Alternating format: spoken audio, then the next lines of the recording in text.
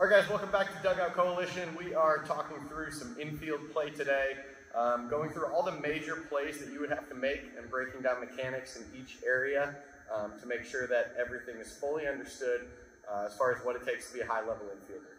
To start, any high-level infielder is really, really good at being prepared for the ball. So we have with us today Sam Griffith, Oakland baseball commit, ready to show us how to do some of this stuff.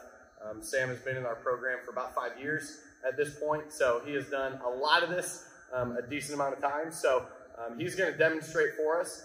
We're going to start with our prep step. So when we talk about preparation for a play, the old school method was the old creep step, right? Glove out front, stepping into the ball, and over the past few years that has changed. So when we talk about a prep step, what we want, we don't mind if a player steps in a little bit, but the last step should be one little hop with 2 feet landing at the same time, landing on the balls of our feet. So if Sam were prepping for a play, it would look like this. And we see on the landing, right? Sam isn't a big hop guy. You can be. Sam's pretty little on that, but landing on the balls of our feet in a prepared position to make a play. I'm going to have him do it one more time and talk through, hold it when you get to that spot. We'll talk through a few different pieces here. Okay, when we get there, if you look, elbows are tucked to the sides. A lot of players struggle with elbows flaring out. Okay, we need to stay close so that we can move quickly with short levers. And you see glove at its side right here, right? If Sam were to flip this and do the old school out here, the first movement that he would have to make is pulling it back in order to move either direction. So although we do field the ball out front, we want to make sure hands are in that spot. You're good. You can relax for a second. Okay, so when we do that, hands are tucked, elbows at our sides, and we want to be about that height as a middle infielder. Okay, if I were to tell Sam to do this as a corner infielder, let's see what your prep step would be. Okay, so if you notice, height is just a lot lower. Biggest difference as a middle, we need to be higher because we need to move laterally, whereas a corner, we're going to attack vertically a lot more. So the lower we are, the easier it is to fall forward or take a drop step back.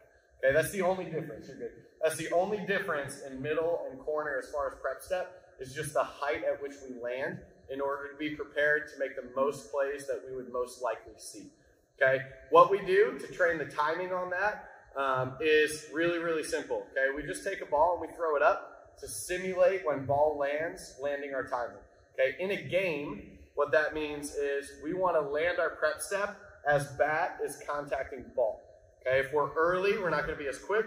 If we're late, we're going to be late to the ball. Okay, so we need to get really, really good as infielders at landing that prep step timing at contact point so we can get the quickest first step possible on that play. Okay, so we'll just do a couple of reps here, working really quick.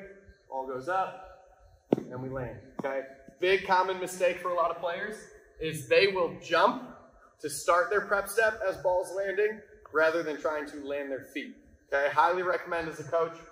That one was kind of high. You can mix up height on these. So if we go lower, okay, simulate different heights because pitchers are going to throw different speeds.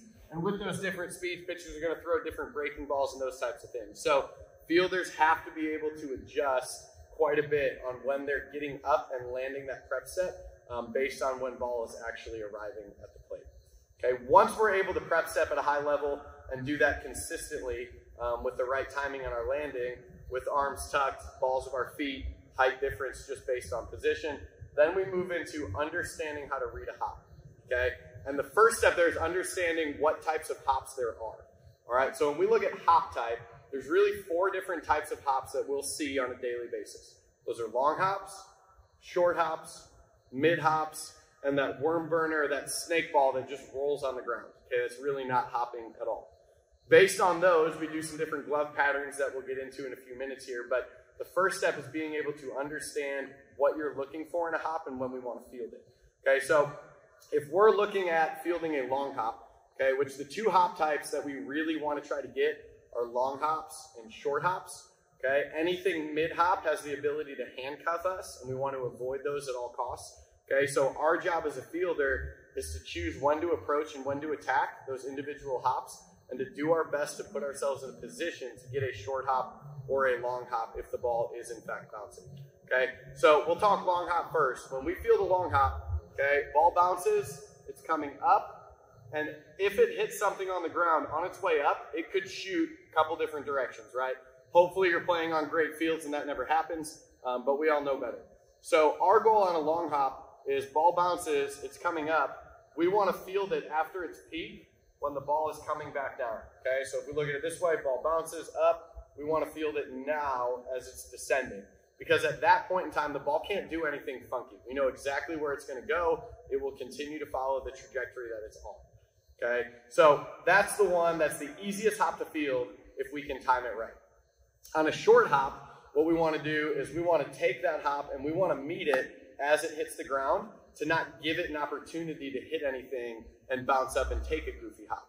Okay, and that's where the mid hop is challenging because it bounces and we're fielding almost a long hop but on the way up, which makes it a more challenging play to make. Okay, the rolled ball, the snake ball, super easy to field. We know exactly where it's going. It's just staying on the ground. Okay, so an easy way to train this, go ahead and drop some knees real quick. An easy way to train this is to go on knees and to just show where hops would be. So if Sam were to present glove out front, right there would be a short hop. He's able to go and get that. Okay, mid hop would be about here, and then a long hop would be a little bit farther out. Okay, so if you just set balls in front or on the side of a fielder, you have the ability to then feed them. You have the ability to feed them and have them go and get the ball like it is. Okay, so here's a long hop, getting it on the way down. Okay, short hop, presses through. Okay, mid hop is the hard one. Sam does a good job of taking that mid hop and creating his own short hop.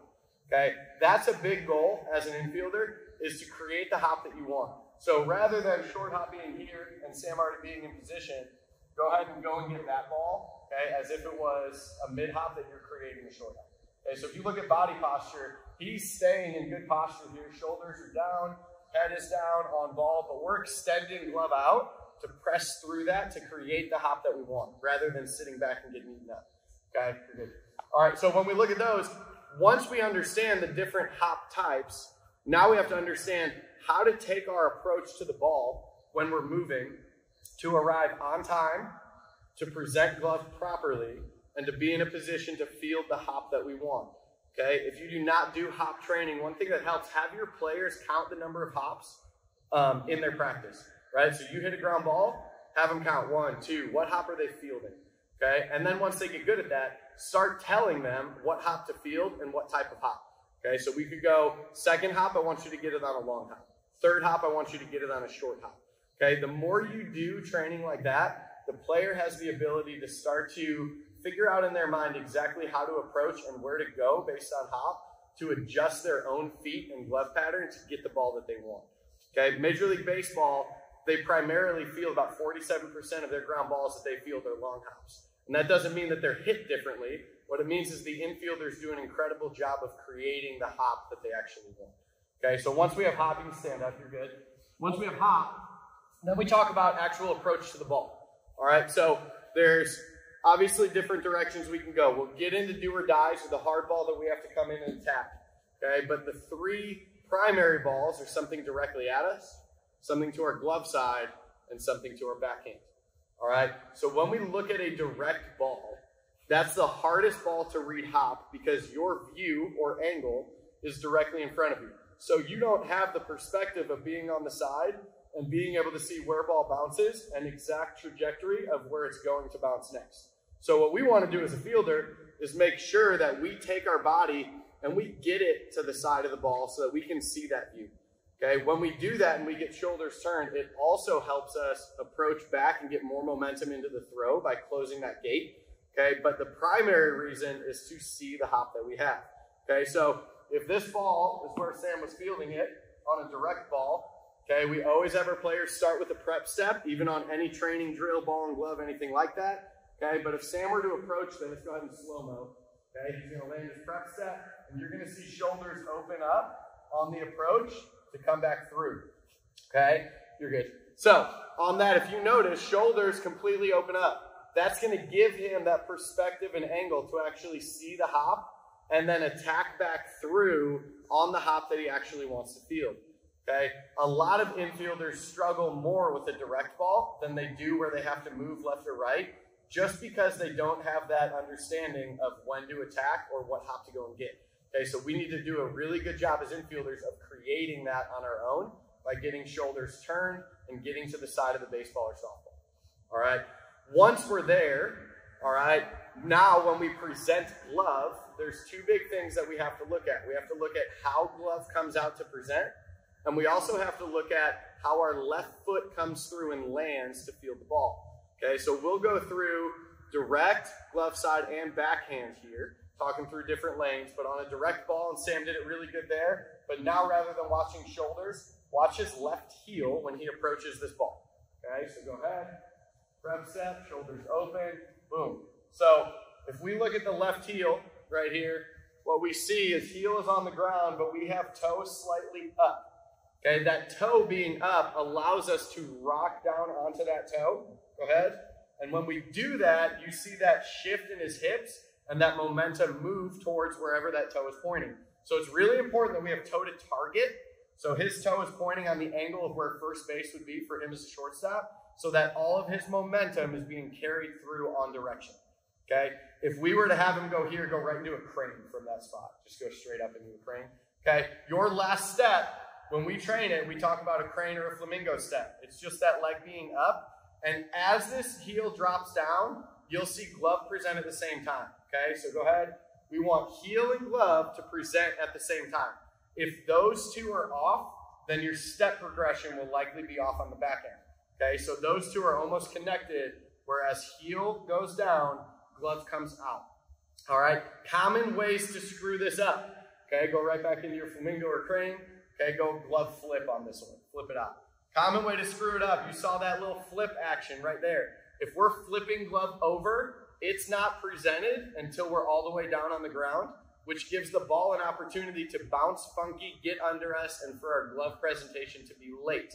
Okay? Another way that we screw it up, go ahead and just twist it a little bit, is a glove twist. Okay? A lot of guys, as they approach ball, there's unnecessary movement of glove side to side or flipping or twisting that allows or prevents us from being on time with that presentation.